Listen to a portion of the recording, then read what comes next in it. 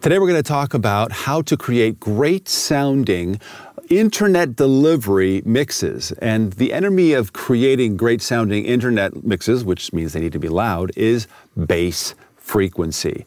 And it just comes in and messes up everything and, messes with your limiters and your compressors. And we want to be able to keep them under control, reduce them, but also give the listener the belief that they're still feeling and hearing those bass frequencies, even though it's impossible because it's coming out of their little laptop or their iPhone earbuds or whatever.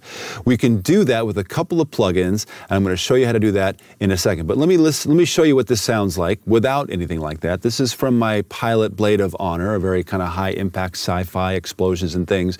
We're running the L3 multi-maximizer right now to make it loud without going over. But notice how we're really missing low frequencies.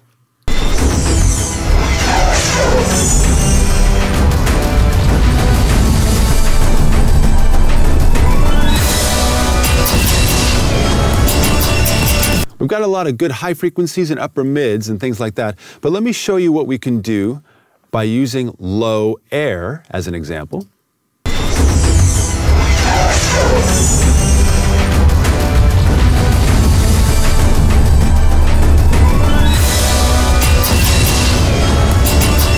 And MaxxBass as another example.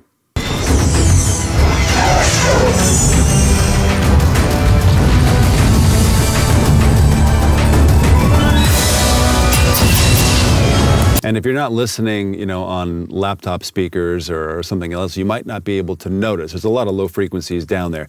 But let me show you what I'm doing. I'm going to open up what I've got here, and that is Renaissance EQ and low air. My first example. Let me turn those on. And you'll notice in Renaissance EQ, I've actually rolled off the bass very, very strongly from about 74 hertz and down. Well, why would I do that? Well, I don't want those super sub lows getting in the way of the mix and, taking away my bandwidth. I don't want that at all. Let me show you what's happening here in low air. Low air is a really beautiful harmonic adding plugin that adds sub-harmonics, not over-harmonics, super-harmonics, sub-harmonics to your program material. And I've put this across the master stereo output of this mix. I'm going to turn the direct sound down so you can hear just these low frequencies. And if you're listening on laptop speakers, you're not going to hear anything. So get yourself to some good-sounding headphones or good speakers. If I turn off the Renaissance EQ, you'll see what happens.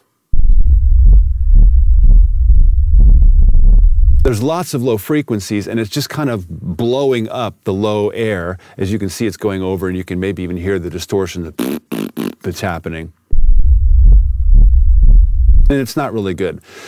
Harmonics in low frequencies are, they go up for a long, long way. And your brain, and this is important, your brain will make you believe that the low frequencies are still there if all they hear are those upper harmonics and the lower harmonics are removed.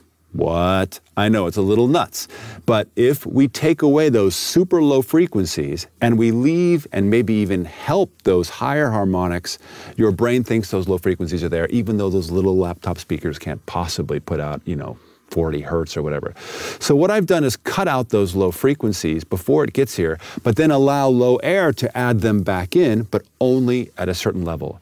And that level is 85-ish hertz.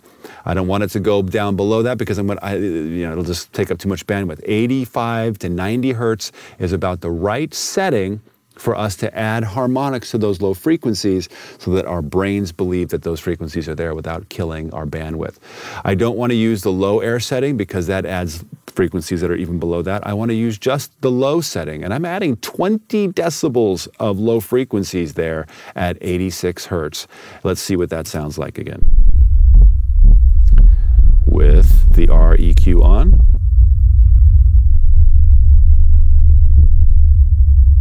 Here, you have a nice low frequency hum that's going on there. And when we add the direct sound back in,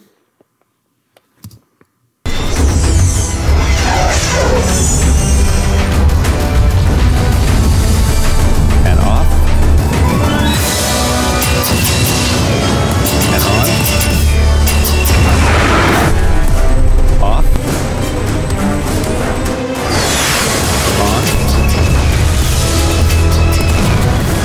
It just adds a whole lot of body, and the bass drums are getting in there just a little bit, those harmonics. There's no bass drum in there. It's been cut off. You can see it here, just cut. But because those overtones are being added thanks to low air, your brain believes that it's there, and we're not actually having to deal with any more bandwidth issues. This is one simple way, if you've got low air, to make this happen with a simple EQ like REQ. Here's the easy way to do it with MaxxBass. MaxxBass does all of this for us built in. And I've got, this is my favorite setting in the world, about 90 hertz or so. You can select which frequency you would like those harmonics to be boosted at. I turn down the original bass amount, and I turn up the MaxxBass amount so that they're all at unity.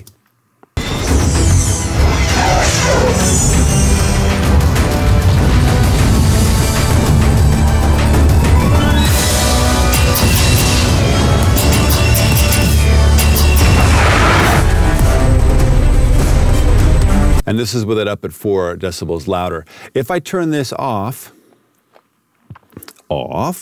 and bring back up the original bass, which is basically nothing is being changed.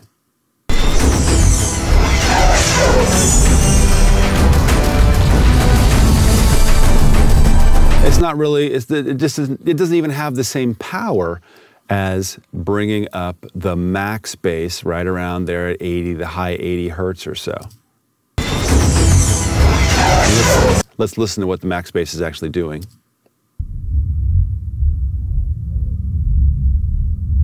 And then together.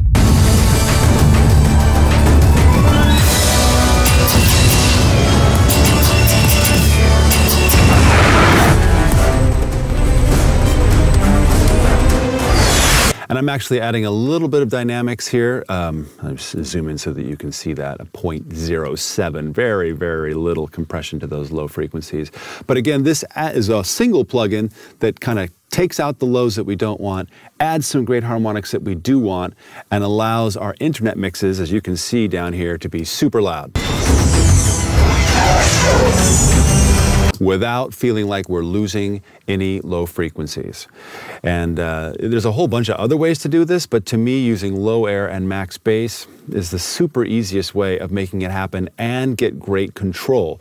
You can also instantiate this across 5.1 if you'd like, using special busing techniques that we talk about on Cinema Sound. If you're doing this and you've got some other settings that you like, or having a great experience with other plugins doing this, let us know on the cinemasound.com forum, and we'll discuss it and, you know, maybe create something even better that none of us had ever thought of before.